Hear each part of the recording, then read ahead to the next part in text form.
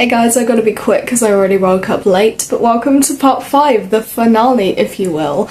This one's actually very special to me as a theatre kid. I really feel like Les Mis is the gateway. You know what I mean? You have to see it if you're a theatre kid. So today is my first time seeing it. I'm really excited. I'm meeting up with Danielle. But before that, I'm getting a new tattoo for my sleeve and I'm really excited about it, so I'll take you with me to that, totally. For the look today, I've got like a double denim Marius, which is fun. I do have a bow tie. I literally cannot get it on, so I'm gonna need someone to help me. But I'm also really excited because Bonnie Langford is playing Madame Thénardier for a limited amount of time.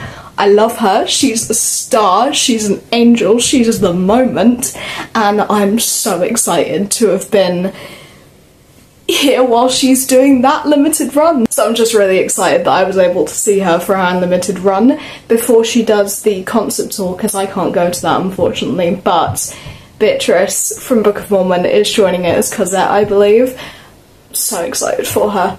I'm so excited for her because she's lovely and she deserves the world. Right, so I'm gonna head out and I will take you with me to the tattoo shop first. Well, I've got a suitcase to drop off, but then to the tattoo shop. So after I dropped my suitcase off, it was straight onto the underground, where I made it to North Greenwich and to the tattoo studio, Aura 94. It's like right down the road from the station, and the vibes in here were great. Everyone was really friendly, the staff were really lovely, and this was the stencil, and here I was ready to get the tattoo, and here's the finished product, guys. I'm so happy with it. It looks so cute, and with the trans colours, it's like my first sort of quote-unquote meaningful tattoo. I mean, all my tattoos have a meaning and a passion behind them. But yeah, after that, it was time to head over to the Sondheim, where I met up with Danielle for Les Mis. I'm here! I got here eventually. I'm so out of breath. It's like 20 past 2. Yeah, something like that. I'm really excited to see Bonnie Langford though. I know, and Jack Yarrow. Yeah, that is so exciting.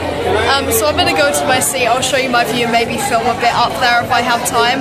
But we'll definitely see these guys in the interval. After such a long time of making theatre content, I'm finally where it's at. I'm so excited. So this was my seat. I was in AA26 of the dress circle, and while it was restricted, that was how it was sold to me, so it's pretty great. So I was really late getting here, as you saw, but I've got the rest of my costume on. I've got my little baby blue bow tie and my little French pin that I delivered to Danielle's house because she lives a lot closer to London. Bonnie Langford's amazing. I'm loving the show. Not gonna lie, the people behind me are really irritating. But we live and we laugh and we love, and I'm having a great time, and I'll catch you afterwards. I forgot to say I did get another pin match. So, I'll show you my collection at home at some point, because I got a lot of merchandise, and this morning I had to sit on my suitcase to close it. So that tells you everything. By the way, this little guy, this tattoo, I love him so much. Acting's about to start, and I'll catch you later.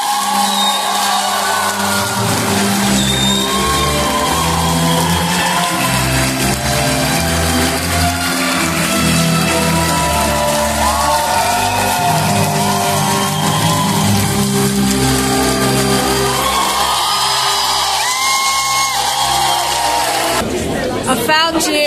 You found me, I want to get the castle. Where's the castle? Oh, it's there. So that was that. It was time to say goodbye to Shake Shack, it was time to say goodbye to Danielle, and it was time to say goodbye to London. For now, obviously, you know, I do go back a lot, but after spending a week here, I know I'm gonna miss it, and this week went by so quickly, almost as quickly as that tube train, let's be honest. But yeah, no, it was time for my train home, and it was really jarring. Hey guys, I am so overdue a haircut. cut. And if you've read my community tab, this video is coming out a bit late because I haven't been feeling very well. Thus, I didn't have time to film this part of the video. But now I'm pleased to announce that I am concluding my 5-part London series with my Les Mis review. Now, as you know, we had some special casting when we went. I'm saying we because Danielle obviously kind of went with me. We had Bonnie Langford as Madame Thénardier and Jack Yarrow playing Marius. They are joining the arena tour now with Beatrice, who we are saying goodbye to in Book of Mormon at the end of this week, and I'm really upset and sad, but I'm also so proud of her. Now, unfortunately, I can't go to the arena tour. There's just too many venues that are abroad and too far away from where I live, so I'm just sending my love out to the cast that's going to be joining and coming together for such a monumental show. But yeah, it was really special to see some different cast members. We also had a couple of understudies, so I'm excited to talk about them. Obviously, one thing I'm kind of sad about is that I can't compare the understudies to the main actors because I haven't seen the main actors, but it is always really nice to see understudies. So speaking of understudies, we had Rosie Church as our Eponine for the afternoon. So our Cosette was Lulu May Pairs, and I just want to talk about them real quick because they are two characters that while they don't connect that much, they really like, they have such similar stories. The whole thing just kind of comes together in a really nice little messy package. So obviously we get it that Eponine and Cosette grew up together, Eponine being the daughter of Madame Thénardier and Mr. Thénardier. And Cosette being Fantine's daughter, who was taken in by them out of pity. I mean, they really just wanted money. But that's why they treat Cosette so bad, because she's not their own daughter. They don't really have to care about her, per se. They just kind of have to keep a roof over her head, keep her fed with whatever food they can find. That's probably not food, but, you know, that's how it goes. But you really see the mistreatment and the difference in how they're treated when they're children. And let me just say, those child actors were incredible. I don't exactly know which ones we have, unfortunately, but just know that they were great. I mean, there are loads of child actors in shows. They have to cast a lot of them because they can't do loads of shows a week. They literally cannot do 8 shows a week. It is illegal, but you know, I feel like any child actor who has made it to a West End show is going to be chef's kiss. But yeah, this comes into contrast when the two girls grow up. Eponine becomes the sort of girl in the background, the one that doesn't matter. Whereas Cosette gets taken away. She gets rescued by Jean Valjean, who made a promise to Fantine when she was dying. But also, Jean Valjean's the mayor. Like, of course they're really not poor at all. But that must be why Eponine is so bitter towards Cosette. It's not just because she's grasped Marius's attention, it's because Eponine used to be that girl. She used to be the person that would get all of the attention, and now that she has a crush on this one man, he can't see her as that special girl because she isn't Cosette, she's not special. Eponine's a complicated character for sure. I mean, she cares for Marius, obviously, but she's very, I don't know, she gets very petty and slightly annoying when it comes to dealing with Cosette because she sees her as some sort of rival. And I think that was also the case when they were children, so it's like nothing's changed. But I kind of like that aspect, you know, nothing did change apart from them sort of swapping roles. I have to say though, these two girls were absolutely incredible. Both of their voices were stunning. Obviously both of them looked stunning, but Lulu and Rosie bounced off of each other really well in the way that they are both definitely rivals, like you can tell and you can feel it. And yeah, I just really liked them together. And while I don't know a lot about the show in general, because this is kind of the first time that I have watched it all the way through without any breaks, I can say that they were very talented. Now, Milan van Wardenberg played our Jean Valjean, and I love Jean Valjean because he's always been so hot. I can't explain it. You get it. You understand, alright? Don't act like you don't. And I feel like he's at the perfect age and has the perfect look to be able to pull off showing how Jean Valjean ages throughout the show, because obviously there's 2 major time skips and then there's the epilogue, obviously. And for theatre you would obviously don't have time to do like full prosthetics and that. So with what they can do, Personally, from where I was sitting, I know I was sitting quite far away, it looked really good. He was absolutely perfect. Jean Valjean isn't a villain, he's not a bad man, and he knows he's not a bad man. Obviously, the only reason he gets arrested in the beginning is because he was trying to feed his family. And he got the most of his sentence because he tried to run away, but obviously that was because he wanted to get that food to his family, which just makes it even sadder because, as I said, that added to his sentence and made it, I think it was 20 years?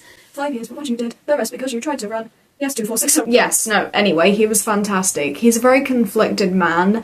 Obviously, he does what he thinks is right. I mean, he becomes the mayor of the town for a reason, you know. People see him as a good man, but it's not up until he meets the bishop at the very, very start in the prologue where he decides to change and become an honest man. And I think you really, really see that switch when he really realises that he can make a really good life out of himself if he just does what he believes is the right thing to do. Obviously, his vocals are strong, very, very vocally strong. I absolutely love him. I mean, you have to be vocally strong for a show like this, but he's a strong man, he is a very good man. His relationship with Cosette, especially the child actor, you know, you could really tell that they spend a lot of time with one another on and off stage, especially when she is that young lost girl who has never really had proper parents that have cared for her, which is probably honestly why she grows up to be a little bit cocky. Also, just to add to that, you can tell he's such a kind heart. And that's really something that you need for Jean Valjean, you know. He has to be a kind, loving, fatherly figure, and he definitely is. Now, Stuart Clark was Javert, and on the contrary to what I said about Jean Valjean, they didn't age Javert that well. The makeup kind of reminded me of like over-the-top pantomime makeup, like really angular lines that were very, very dark. Really dark eyebrows, very, very over-the-top villainy. You know, he's obviously the bad guy in Jean Valjean's story, but he's not the bad guy in his own, you know, and he actually has a pretty sad end, obviously ending his own life, mainly because he sees that Jean Valjean has become a good man. And I feel like when he feels the need suddenly to take his own life, that's him realising that what Jean Valjean did for his family was an act of kindness. Kind of like Jean Valjean, Javert is simply just doing what he thinks is right. Now, quickly talking about Jack Yarrow, I'm not going to touch on him for too long, just because, in my opinion, Marius isn't like a big character. I mean, he's big in the story of Eponine and Cosette, and obviously the Revolution, he is the leader. Empty Chairs and Empty Tables also breaks my heart, fuck you, Les Mis. But other than really being like the odd stage sweetheart, he doesn't really have that much to him. But obviously he does take part in the Revolution, and I will say that the barricade scenes and how they do that with the lighting and the effects, it's so, so, so good. I will not spoil it if you haven't seen it. If you haven't, I can say this now, what are you doing? But yeah, he was absolutely phenomenal. He has a lot softer vocals than, say, Javert or Jean Valjean or like any of the other male characters, really. Like, he's very clean cut, he's very handsome, he's very charming, and I just love his softer vocals because that really plays into his character. But I love that obviously he has this other side to him with his friends where he's very rowdy and compassionate, and he loves his friends in that sort of brotherly bond way, which is why Empty Chairs and Empty Tables is so heartbreaking. Les Mis, why did you do this? I'll never get over how heartbreaking that song is, and honestly, even Eponine's death is really heartbreaking. And the realisation from everyone else on the barricade is so heartbreaking, especially with Gavroche's death as well. He's also a really, really talented child actor, absolutely loved him. Again, I don't really know who he was played by, but he was so, so good. Such a sassy little kid, I love Gavroche. Obviously what happens to him is terrible. Obviously he is played by a slightly older kid compared to Eponine and Cosette, but he was also really, really good, and he got the whole audience rowdy, and he's just a really fun character. And he's also the smart ass that out Javert, so Can't hate him. Now we're on to the stars of the show, Luke Kempner and Bonnie Langford playing Madam and Mr. Thénardier. I love these two. They're essentially literally just the comic relief of the show. Even when they are mistreating Cosette, when obviously they're really doting on Eponine because she is their daughter, they're still so funny. They are absolutely hilarious. Bonnie Langford is wild, but I love her, and she's just as incredible as I imagined her to be. Both of them had killer vocals. Obviously, they do put on slightly funny voices. In my opinion, if there's any character that should be pantomime-y, it's these two. I like any comic relief, especially in a really dark show like Les Mis, and these two pulled it off perfectly. Their chemistry and the way they bounced off of each other is insane. Honestly, Madame Thénardier is kind of like the man or the trousers in the relationship, and you really see that, and that's kind of the joke that's played off a lot. But yeah, that concludes this video. I just loved everyone in this cast. It was so jarring, but also so amazing to finally see this production on stage, and I'm so glad I had an opportunity to go. So, without further ado, ladies and gentlemen, and thems and theys, this is going to conclude my full week in London. I cannot believe I'm finally saying this. Over a month later since I started filming this series. That is insane. Next time you see me, I'll be seeing the Book of Mormon, surprise, and it will be the final time that I see Beatrice as Nibelungi. So it's going to be a sad day, but I've also got some other little treats in there. But I'll see you then.